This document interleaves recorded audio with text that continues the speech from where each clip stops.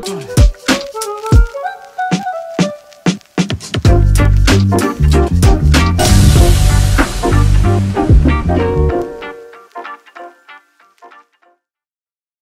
a coffee at home today because I gotta fold some laundry. This entire video is gonna be shot in 4K 23.98 all-I 10-bit. Yeah, let's see if Lumafusion can handle it. I think it's gonna be okay. And we let that sit for 30 seconds as usual. We're testing out 4K. All of my videos are shot generally in 1080 and then upscaled to 4K. That's why you get the little 4K icon. People said to do it and I've been doing it and it seems to be okay, so I like it. But today we're actually gonna shoot in 4K and see how it looks.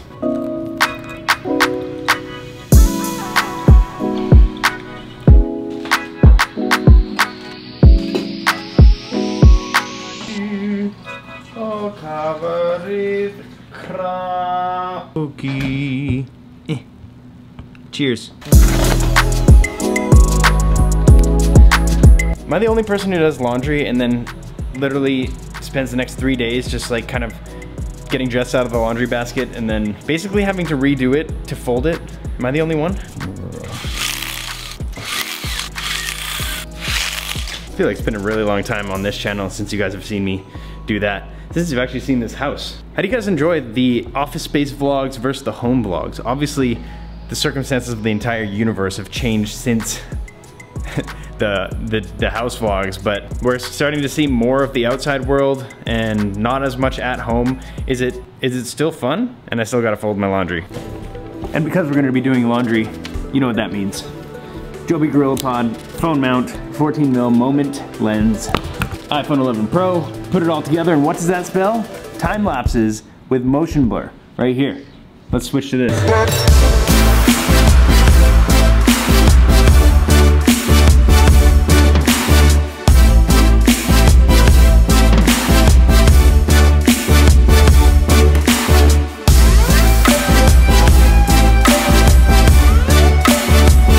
I don't know if this shot works yet, but check out this POV setup.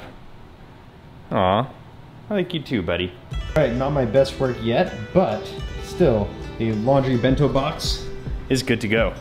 And I just realized that during this entire thing, I haven't even had a sip of my coffee. So, without further ado, cheers. You know, son, one day you're gonna realize that life is more than just coffee.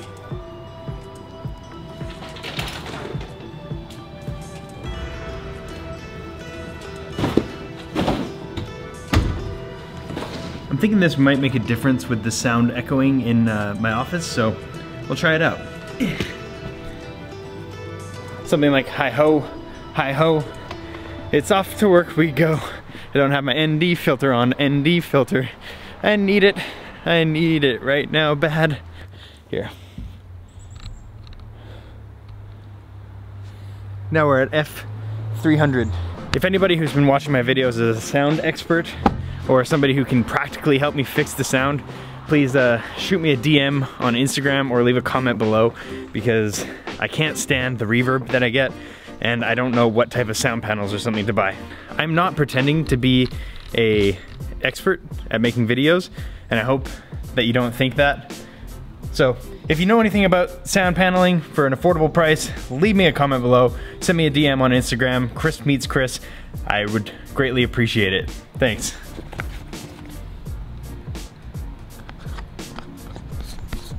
Check out the difference here. Check out the difference. All right, that's 5 stops of ND. I don't even know if that's enough. Holy, I don't even know if that's enough. Just kidding, it's enough. 5 stops of ND versus whoop, what we were at before with whatever. I don't even know what I'm talking about anymore, but the point is, this thing is dirty. ND filters, they work.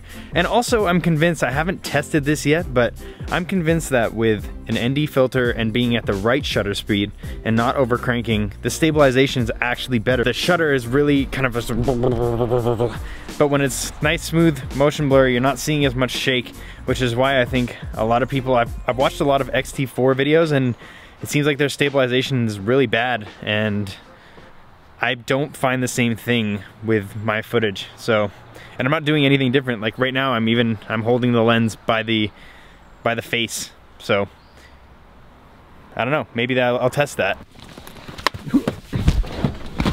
So you'll see that I'm wearing jeans, probably for the first time that you've seen me wear jeans. And that's because I've gained so much weight over quarantine that I only have one pair of pants that fit.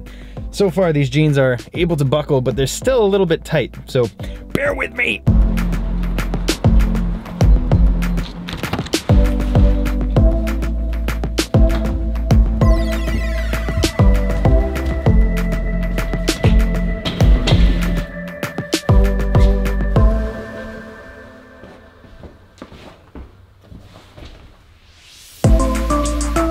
Putting a mat down? Maybe I should do it the other way. Oh, I don't know. I'm gonna try out a few things and see how it looks and how it sounds. So I've just finished cutting this vlog. Judging by the sound that I'm hearing right now, I'm gonna say that it doesn't sound much different with this. But one plus is I edited all of this on Lumafusion, as I do every single video. And normally it wouldn't be able to process the H.265 files, but I guess with the new update, the Lumafusion, I don't know what version it is, I'll put it right here. It now supports the 4K. Like, I have no problems editing this 4K. It went in smoothly, no issues. The only issue that I have is this entire vlog was about 64 gigs. So that's like a little bit too much for me to be doing on a daily basis. Let me know what you think. Was it actually better? Did you even notice a quality difference from my previous videos to this one's? I'm not the best color grader. Lumafusion doesn't even really have that much color grading options, but let me know what you think. I think I'm gonna go back to shooting in 1080, but I will definitely shoot 4K when I can for certain projects. I don't know if you need to see my face in 4K when we're doing these kind of vlogs. Anyway guys, I hope you enjoyed this video. If you liked it, consider giving it a thumbs up. If you like me, consider subscribing to the channel, as we are doing this all the time now, and I look forward to seeing you tomorrow. Peace! TIE Fighter!